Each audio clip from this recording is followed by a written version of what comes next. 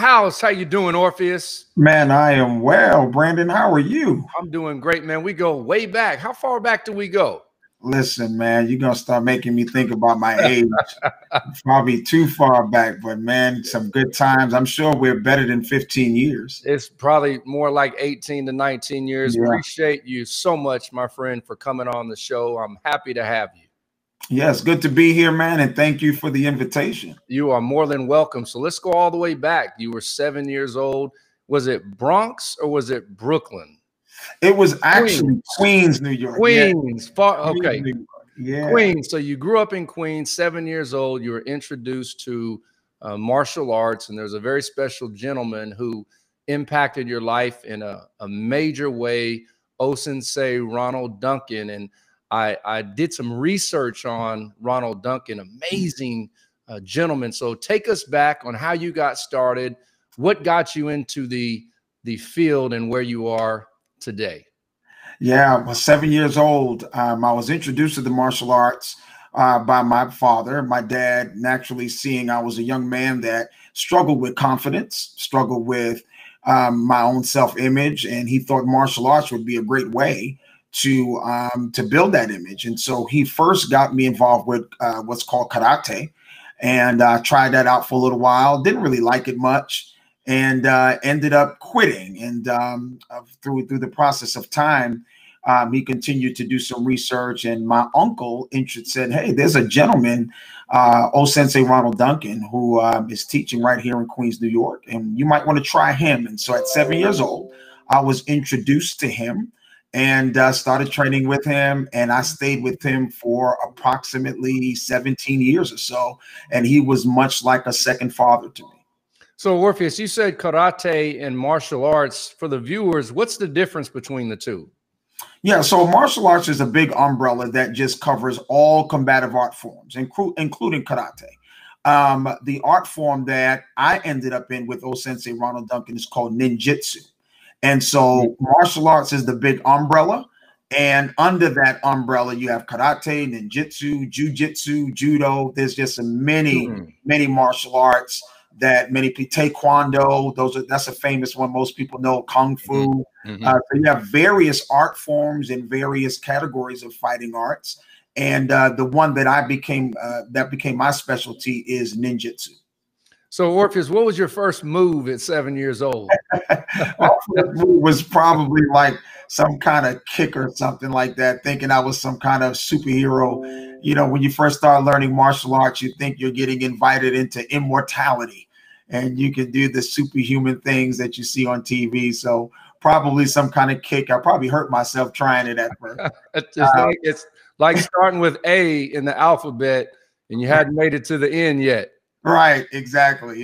So that was probably my first introduction, is probably some kind of kick. I fell down, hurt myself. And I like what you said. Your confidence was kind of low, so you got in to build your confidence up. What can you say to the young man out there, the young child out there today who is possibly considering getting into the field? What can you say to that individual? I would say that martial arts is definitely a confidence builder because it's a character builder. So martial arts has as much to do with physicality as it does to do with mentality. And most would argue that it's more about mentality than it is anything else. And it helps you to get a level of focus. It helps you to discover yourself, and it helps to give you a strong level of confidence and self-esteem. And so it is often referred to in martial arts as one of the greatest developments of self-discipline. And so I would say to any young man that's interested in the martial arts that you don't go into it just because you want to learn how to fight, but you go into it. Hold on, Orpheus. Go back to that, because I almost went into it because I wanted to learn how to fight. Can you spend a little more time on that? Yeah. I think a lot of people go into martial arts because they just want to be, that, like I said, they want to get invited into some kind of immortality, catch bullets with your teeth or something like that you saw on TV in the movie The Last Dragon, or just some kind of cool thing that you want to do. But martial arts is certainly, it can teach you great things about self-defense. It has definitely saved my life on numerous occasions.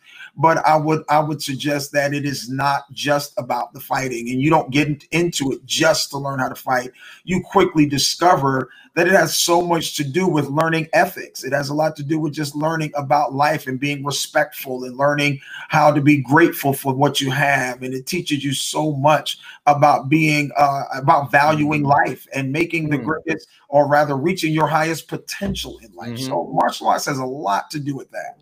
Orpheus, you mentioned that it saved your life on numerous occasions, and O-Sensei Ronald Duncan, his philosophy was teaching you to prepare in case something happens in real life.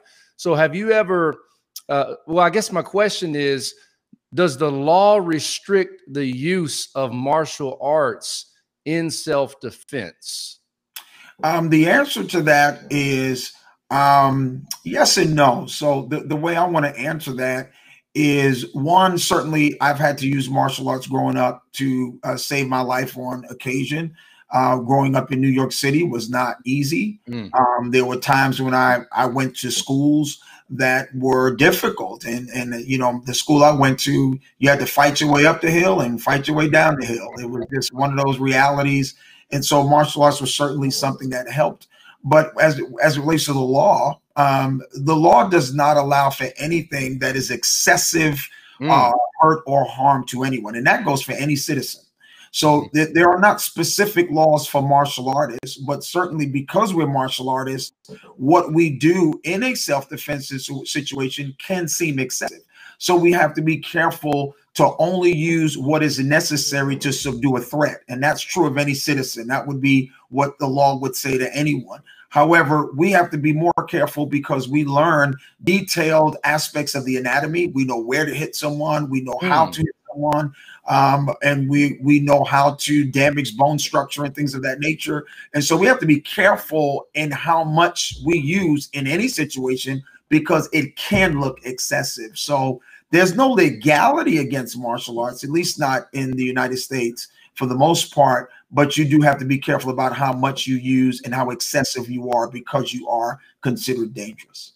And not only are you considered a weapon with your skill set, but you're also a 6th-degree black belt. And through my research, it can take easily over 25 years to get to that level. So what exactly does a 6th-degree black belt know that a 1st, 2nd through 5th degree does not know? Well, the 6th-degree black belt attains the title of Shihan, which basically means master teacher. 6th degree just suggests, in most art forms, it's the highest combative level that you reach. And what you're learning at 1st degree, 2nd degree, 3rd degree, 4th degree black belt, from 1st degree to 3rd degree, you are a sensei, excuse me, from 1st to 4th, you're a sensei. And then in many systems, when you get to 5th dan, you are considered a master. And then in 6th dan, you're considered a master teacher. So I think the difference is not always in how much you know, but how much you've refined what you know. So it's about the refinement of the skill sets. And so at 1st dan, you learn these interesting things about combat. And then at 6th dan, it is suggested that you've refined it. So that has more to do with it than necessarily more knowledge. It's the refinement of the combative arts as you go. So that's more to do with time, refinement, and how you polish the combative skills that you know. And patience too. I mean, it didn't happen overnight. You stayed the course. So with the 10th degree being the highest level, do you have plans to obtain that, that great honor, or are you comfortable where you are at the 6th degree? I'm real comfortable where I am. I think when you start talking about 10th dan, that's a title that is often bestowed upon you based on time, based on how many black belts you've created, based on much of the contributions that you have implemented into the martial arts world. And so when you're talking about 7th dan to 10th dan, it's not very combative as much as it is honors bestowed. And so when you talk about 10th dan and you start getting the title of Hanchi or O-Sensei, that means that you have not only refined your own art form, but you have launched others into the martial arts career, and they have become masters. And so that would be more of a time element. So Orpheus, straight up, man, have you ever lost? You said you had to fight your way up the hill, down the hill. We want to know, have you ever gone down? I probably have gone down. I'm more than positive of that. I would say by the time I became proficient in the martial arts, meaning I knew what I was doing, I got my first degree black belt when I was 15 years old. By the time I was 15, I didn't go down after that. I had the altercations I had. Of course, you have the element of surprise. But you know everybody's watching, man. Everybody's watching, so choose those words carefully. Yeah, I'm a short guy, and so most people, I'm unassuming, so they would probably assume that I'm a person that they can get over on. So I have the element of surprise on my side, and so people usually underestimate you, and they get a big surprise when they come at someone like me. So once I became proficient, I was pretty well okay. So you said you started when you were 7, became a black belt when you were 15. I'm 41. If someone is my age, I know the answer is it's not too late to start, but can someone at 40, 41 still get to the black belt level, or has Father Time eliminated that option? Oh, not at all. Not at all. In fact, you can, as you have articulated, you can start at any point. It typically takes, on an average, about 5 years to get a black belt, on an average. And that's a rough average. There are some people who, like anything, they excel faster. And then there's some people who move slower. Martial arts is something that you do at your pace. And the particular art forms are different. So when you say ninjutsu, ninjutsu is a different kind of art form than other arts. But on an average, it takes about 5 years. And so a person can start late. I've practiced with people who started as late as 60 or 70, and they attained their black belts. And I've trained alongside men who started older, and they attained their black belts. And so I think it's just a matter of dedication, and people develop at their own pace according to their own skill sets. And a good teacher knows how to judge a student based on their own merit. And so I think that's important too. Martial arts is your own development. It's like golf. You know, when you play golf, it's not you against the opponent, it's you against the ball. There you go. And martial arts the same way. It's you against yourself. And you're pushing yourself to the greatest limit so that you can ultimately be the best you that you can be. So O-Sensei Ronald Duncan was connected with the Way of the Winds, and now you have a way. Is it the Way of the Winds? Yeah, the Way of the Winds. Way of the Winds, location in Atlanta, Georgia. Tell us about Way of the Winds, people in Atlanta who can connect with you to receive training and be a part of your program.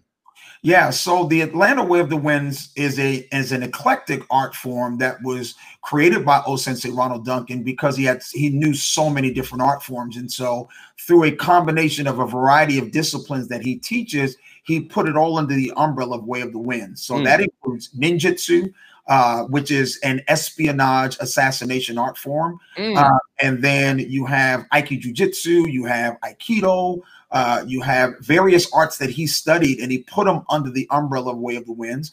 And so right now, Hanshi Gregory Duncan is the head of the system. He is the chief instructor. That's his son, alongside with Ronald Duncan Jr. Those two are the chief instructors of the Way of the Wind system. And I was licensed to open a branch in Atlanta, Georgia. And so I have a branch, and was before O-Sensei Ronald Duncan passed away, he asked would I open a school in Atlanta, and I was honored to do so. People can connect with me via Facebook, the Atlanta Way of the Winds page. And there you can see videos, you can see write-ups, you can see some of the things I teach. And if you inbox us, we get right back to you to tell you how you can further connect with us and actually have a visit to the dojo. And then, of course, the website Atlanta Way of the Winds is also up, where you can go to the Atlanta Way of the Winds Facebook website, and you can connect with us that way as well. But my expertise is in ninjutsu, which is espionage art form that deals with some of the traditional forms of taijutsu and the traditional arts of assassination, which we don't teach much. We don't try to make that but the center of the art, but it's part of the history of the art and some of the other aspects of it that are combative. And so that's in essence the ninjutsu art forms. And we just love Way of the Winds. I love teaching it. I love my students, and we have a great time. Man, Orpheus, Thank you so much for coming on. Proud of you, man. Wish the best to you. Hopefully you'll bring your services online. I don't know if you can do that, if you have to actually have somebody in front of you. Are you going to be offering those services? Yeah, so someone just approached me. Funny you brought that up. Somebody just gave me the idea. They said I needed to start online courses that can be accessed through an app where people can watch me demonstrate these different techniques and learn from that venue. Man, so I thought, man, it is. that is not a bad idea. So I do plan to do that. If Bruce Lee can have a award-winning movie, I can see you doing the same thing, my friend.